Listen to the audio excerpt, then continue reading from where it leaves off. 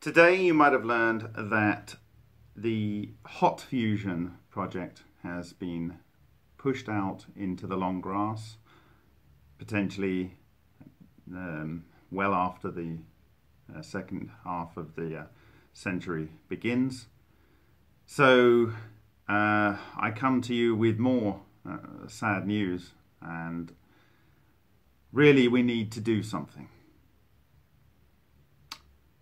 Yesterday I shared a call that I made with Norris Peery, and this man worked for 26 years developing a fusion system using electrolytically loaded palladium in a glow discharge field inside a reactor which also had microwaves. And he claims incredible heat production and also all elements in the periodic table with a sort of capacitive discharge skewed towards the light elements. Well, I was looking for people to work with us with the Echo and the Nova technologies, and since there is some similarities between some of these technologies and Norris Peery's work, we thought it might be good to have some knowledge sharing agreements or something along those lines. And so I reached out to him on the weekend, and I got a very gracious reply. It said that essentially he had been diagnosed with a terminal condition and was in a hospice. This cannot continue. I feel extremely sorry for him. He's basically given over a very large proportion of his energy, his money, and his intellect into developing a technology. And he has it really nearly ready for prime time, and he gets struck with this affliction.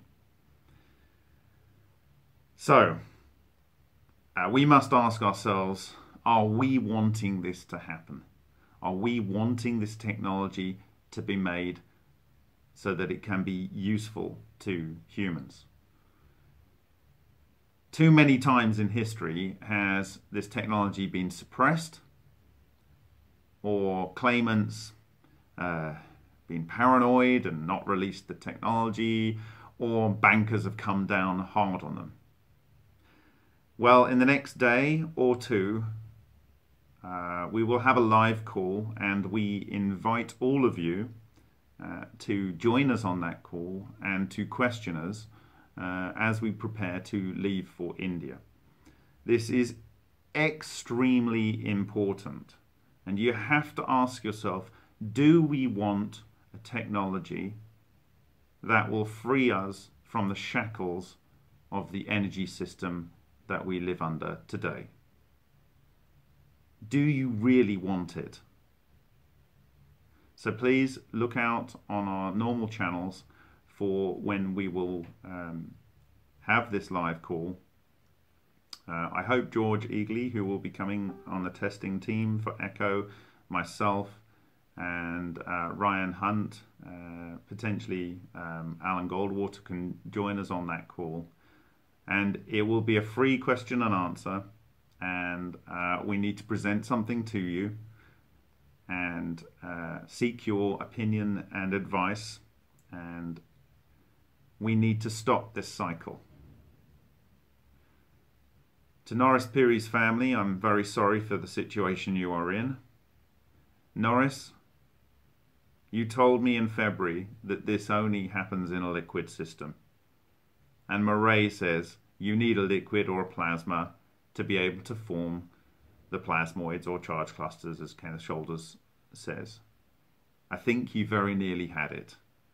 Certainly, the call that I had with you, that I shared publicly yesterday, it was key in my journey of understanding, and thank you very much for taking the time to share that knowledge with me.